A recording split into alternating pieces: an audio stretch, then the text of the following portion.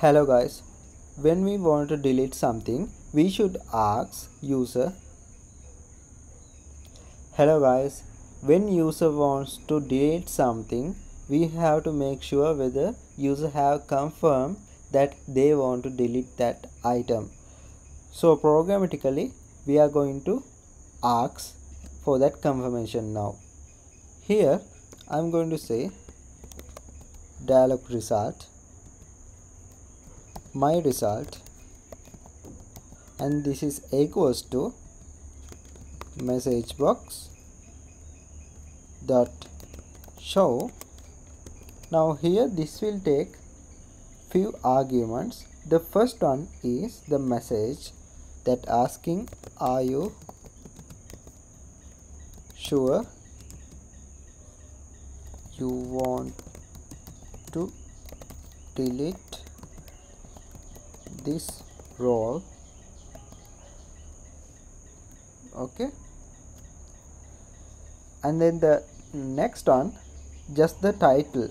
In the confirm box there should be some title also. This will be the message, and then the title will be, I'm going to say,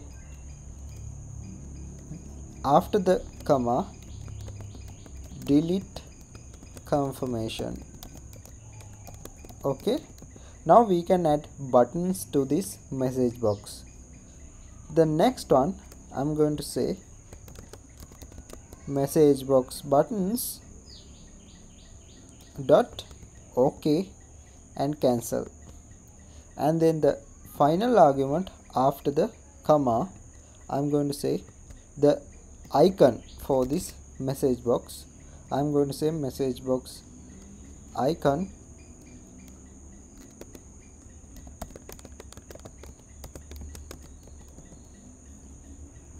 dot caption.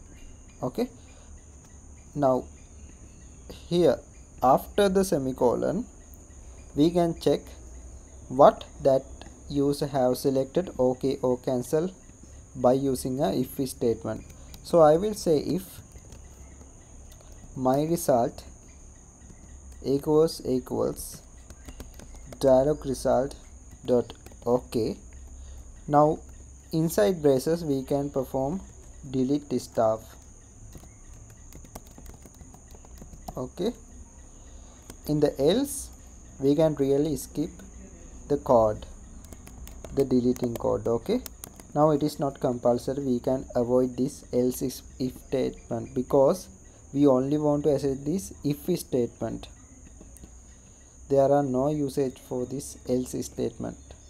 We only want to identify whether user has selected the OK button. Okay, alright, if this video helps, please subscribe to my YouTube channel. Thank you.